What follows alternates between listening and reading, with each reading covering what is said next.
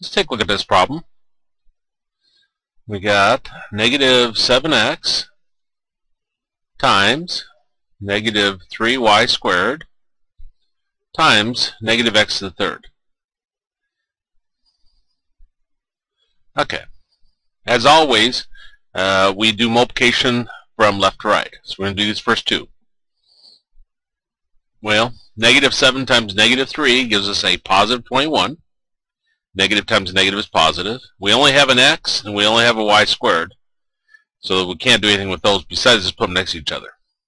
And then I'll carry down this last part. First off on our sign, we got a positive times a negative. That's going to give us a negative. And then we got 21. Now here, remember if you have x, that's the same as x to the first power. We got x to the first power times x to the third. If you got x to a power times x to a power, you add the exponents. So that becomes x to the 1 plus 3. And then we only have one y, so that just carries down. So that's going to give us negative 21, x to the fourth, y squared. And that's our answer.